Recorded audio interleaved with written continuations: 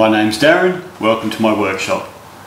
Now I'm in the middle of a much bigger project at the moment and I was filming that and I thought to myself, this part that I'm filming really needs to be its own separate video. It would just bulk out the main video too much and throw it into the hour-long video category, which I myself don't watch and I don't expect you to watch either.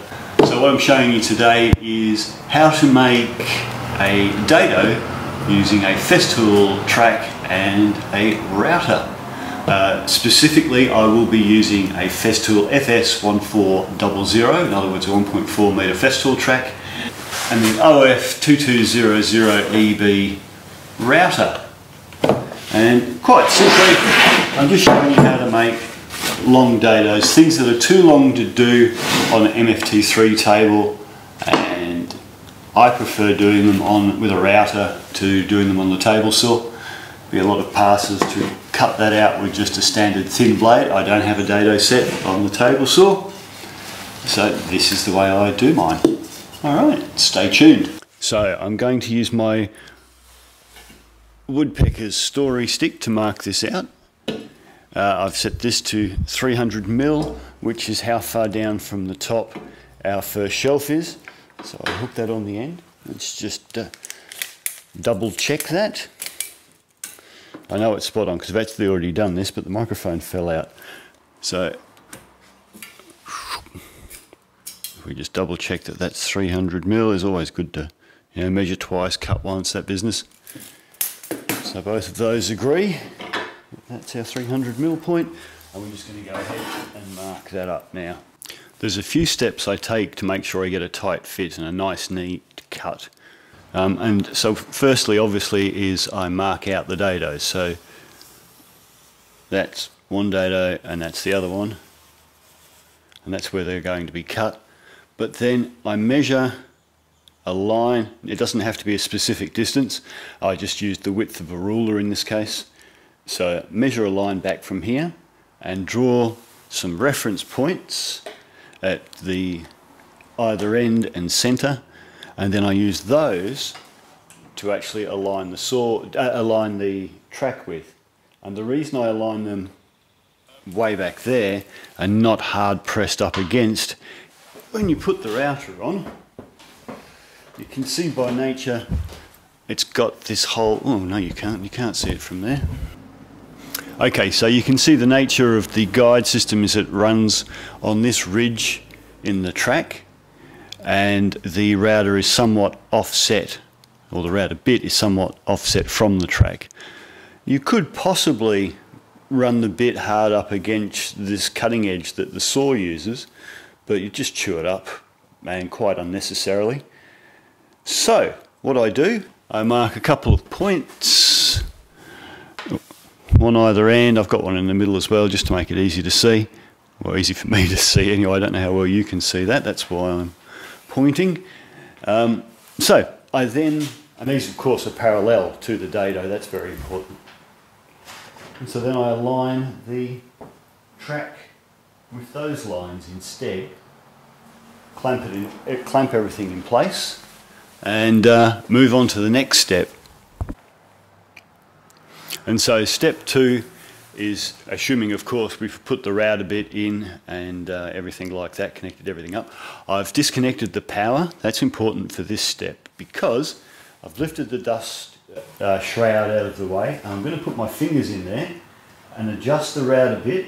So I've got now my cutting blades of the router bit at 90 degrees to the line, and what that now allows me to do is adjust the depth stop, which is, oh sorry, not the depth stop, the distance adjuster on the track, which is that green knob there. So I loosen off the black knob at the back, adjust the green knob until this is just touching the inside of one of the lines, because don't forget, initially we're going for a tight fit. So here I go with it. We're just going to move that out a bit, loosen that off, and away we go. I've pushed it into the centre a bit. Now I'm just going to bring it back. Here it comes until it's just touching that line. And I'm just going to pinch this light for a sec and just double check it. Yes. Alright. So then we lock this handle back in place. So you can see down here at the other end now, we're just on the line. So now we know that our track is perfectly parallel to our dado. So we're ready to go. And we only have to do this once for each dado, and it does get quicker than this, trust me. But anyway, that's good to go. I've got a 10mm router bit in there. And the reason for that is because my next size up is 12.7, which is too wide. I've noticed that the plywood seems to vary between about 11.6mm and about 12.2mm. So there's a bit of variation there.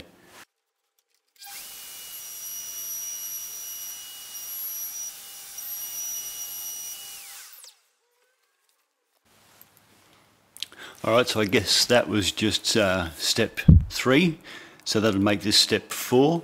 So what we're going to do here in step 4 is we're going to turn the power off again. Alright, I'm just going to test that here. Yeah, alright, power's definitely off, because we're going to lift the shroud again, click that in place and put our fingers in there, and again spin the route a bit so it's at 90 degrees to the lines we're cutting up against. So we're going to loosen off this knob at the back and then use this adjustment screw to wind the router bit away from the, the router and the bit away from the fence until we're almost kissing the inside of this line. Now what we should end up with is a fit that's too tight. I've got a scrap of the same timber here that we're going to use as a test fit, and it should be too tight after the first pass, and we should have to move the router a little bit further away from the fence to get the final cut. Sorry for the shakes, folks. Okay, so you can see I'm winding it up to the line, up to the line, just kissing it. Now I have to look at my real eyeballs.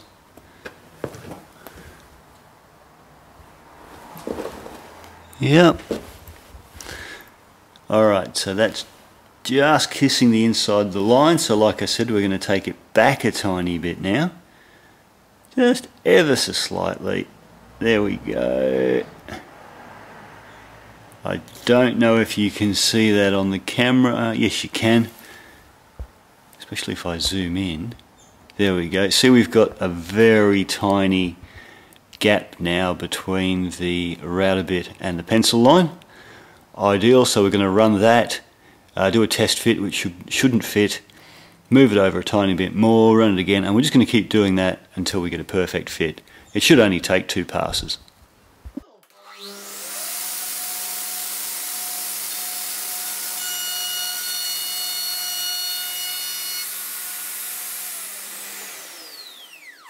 Take our test piece. Sure enough, won't fit. So then we sneak up on the line a little bit more. Whoops. And lucky me, the blade just happens to have stopped the right way. Ha! Excellent. That doesn't happen often. Alright, loosen off the knob. Adjust the green knob. Slide it over a little bit, tighten the black knob, release the cowl for the dust extraction, and away we go.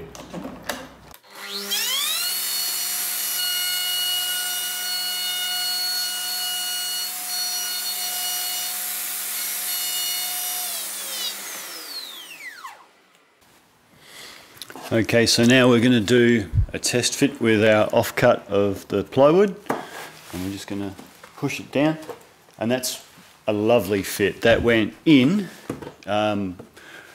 without having to hammer it in, and if I disconnect the track and everything, you'll see what kind of fit we've got. Okay, so a dado piece pushed into the dado easily, and how tight is it? Let's see. There you go. How tight a dado do you need? Pushes in, but stays in. That's what I like. So we should still be able to get some glue in there. There you go. That's how to make a tight fitting dado with a Festool track and router. Okay, well, I hope that's been of some help, and you'll see the rest of this unfold as to what it actually is shortly. Have a great day, and I'll catch you in the next video. Bye bye.